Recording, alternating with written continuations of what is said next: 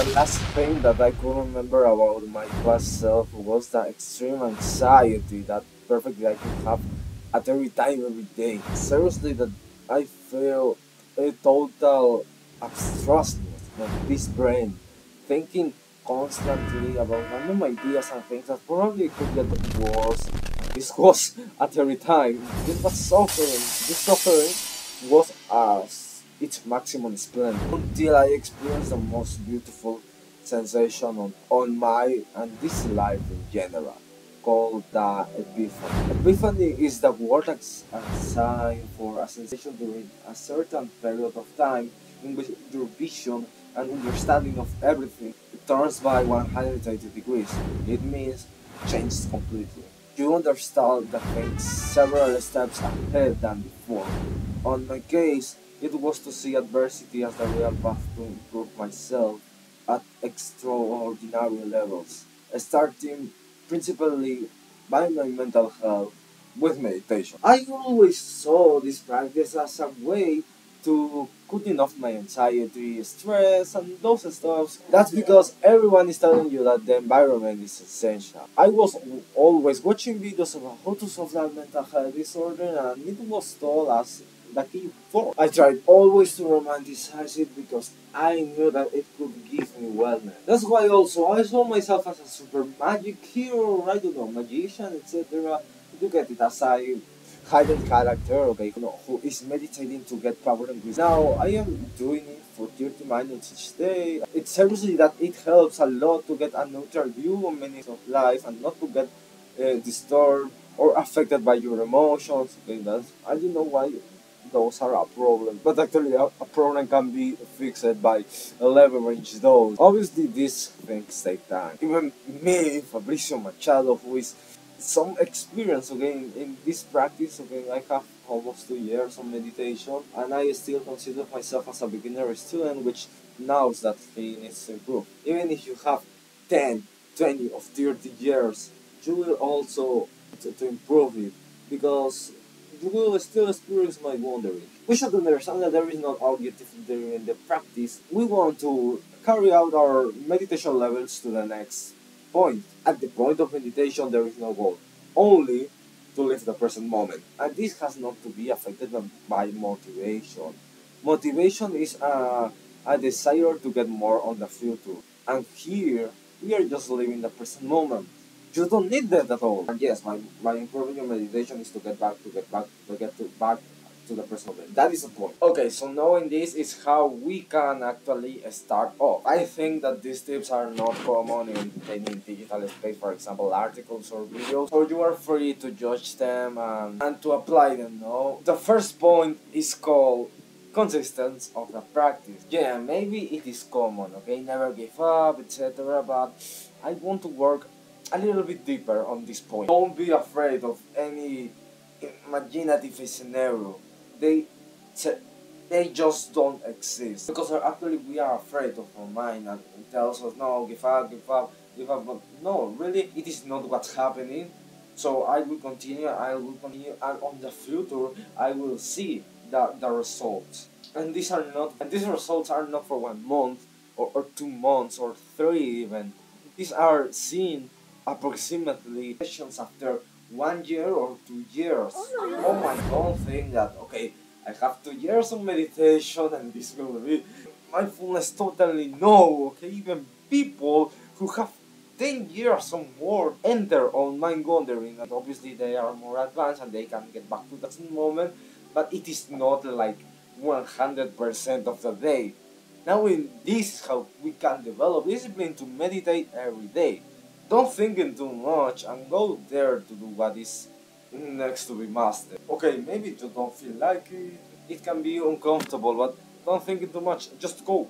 Okay, just go and think. Okay, this is just an idea, but the reality is what matters. And by that, the present moment has to be your friend.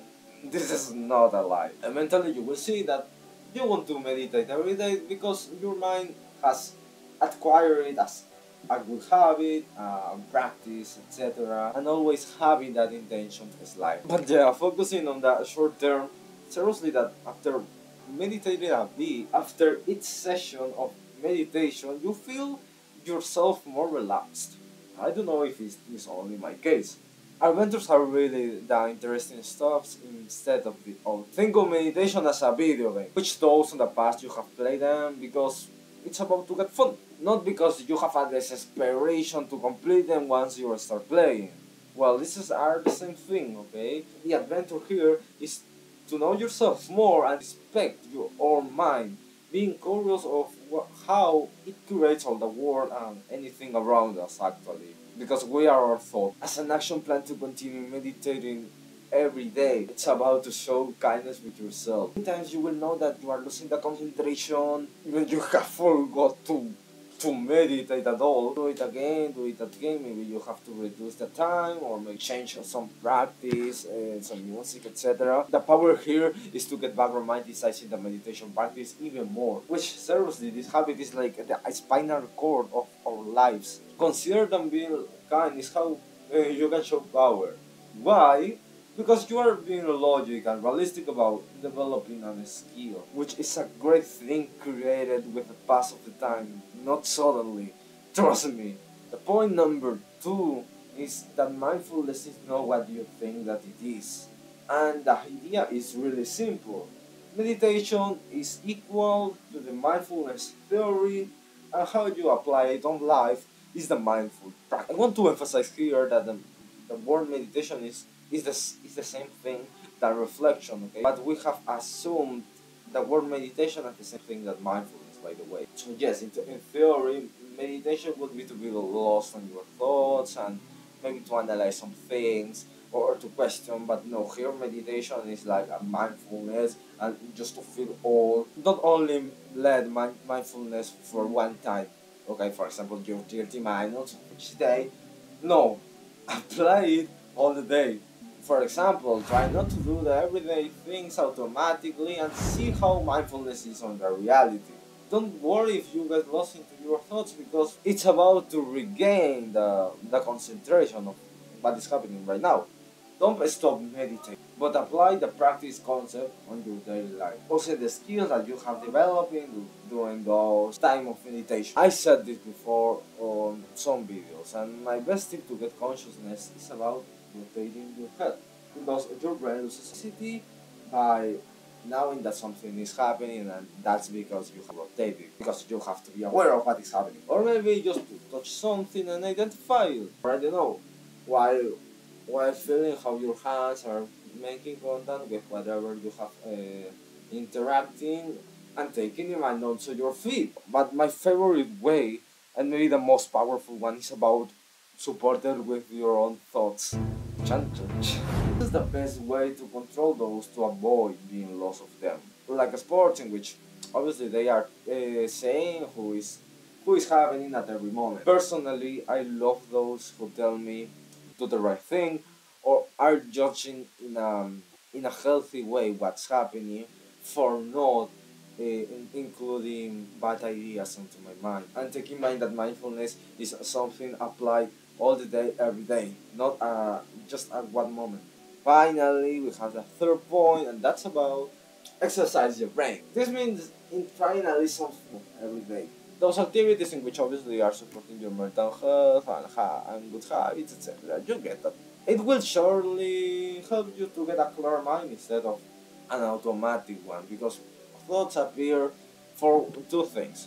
For worriness, for automaticity. Always considering changing a space despite of having a one set for every activity. I mean, it's an excellent point to have a meditation space to do it every day, but for this specific one it's better to change continuously because our brain seriously that will get deep into thoughts if you do the same thing every day. Also consider, for example, in working, in writing, in I don't know, in singing, in your working out, because it is the reality. Our brains love to do the things automatic. Also, I consider to make creative, short-term, fun challenge to enjoy those activities, no, as well as progressing to the long-term way. If you want to apply this on programming, for example, make 10 widgets, okay, to use on websites, or I don't know, in drawing, make 10 arts of characters, each of them related with one animal, or on calisthenics, make a workout about 10 types of push-ups as you want to improve, and then practice it and change it, modify it. And the other reflection that I can give you is about the don't give up. Seriously, time is like the independent variable while the results are like the dependent variable. I mean that with time all the things will get done, you will get motivation, you will get maybe that key that you are looking for. But time is the key. This is currently a trip also for me, okay? I am a little bit stuck on this of self-improvement, but I still feel myself mindful despite that, for example, I know that I don't have that focus state on every time, but I noticed that okay, in the past, on I don't know, 10 seconds ago I was wandering on thoughts, but seriously, when you have a mindful mind, all your life is different. Okay, so don't give up, continue. This stops. Seriously, that this is the most difficult part, maybe, but easy and hard things are part of life. So we are living, no?